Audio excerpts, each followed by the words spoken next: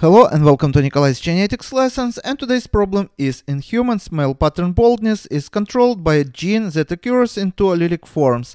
Allele HN determines non-baldness and allele HB determines pattern baldness. In males, because of the presence of the testosterone, allele HB is dominant over HN. If a man and woman both with genotype HN-HB have a son, what is the chances that he will eventually be bald? And you have to choose one of these answers. We can solve this problem if we build just simple Punnett square. So male genotype would be here, and his genotype is HN, HB, and female genotype would be here on the side, and her genotype is also HN and HB.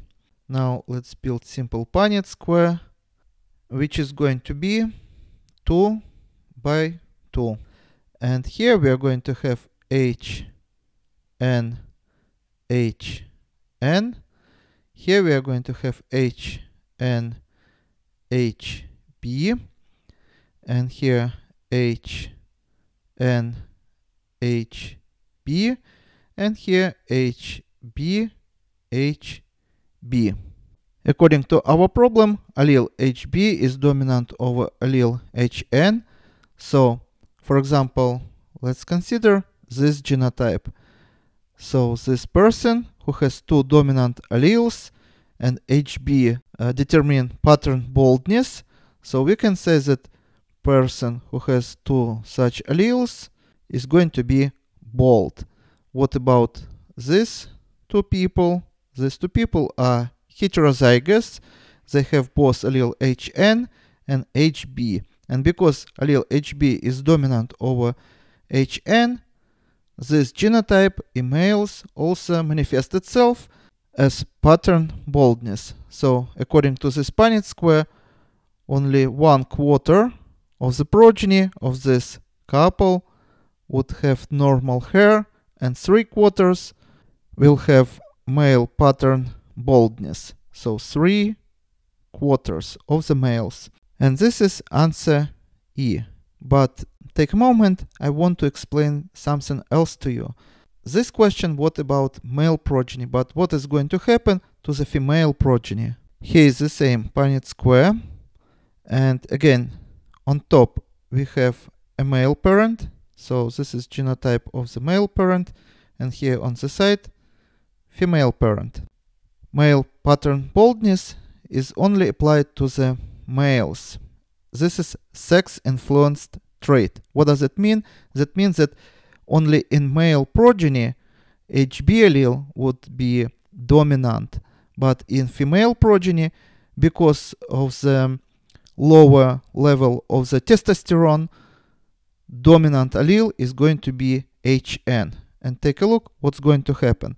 Genotype HN is going to be normal, and heterozygous genotype HN-HB also going to be normal.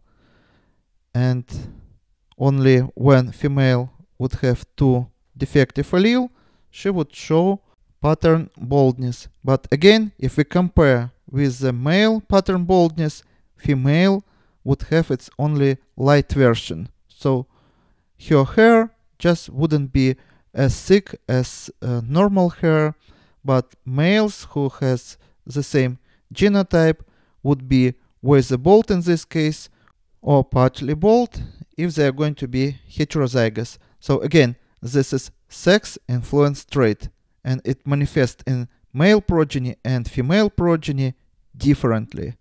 But our question today was about male progeny, so the answer is going to be 75%. One more time, those mother and father has the same genotype.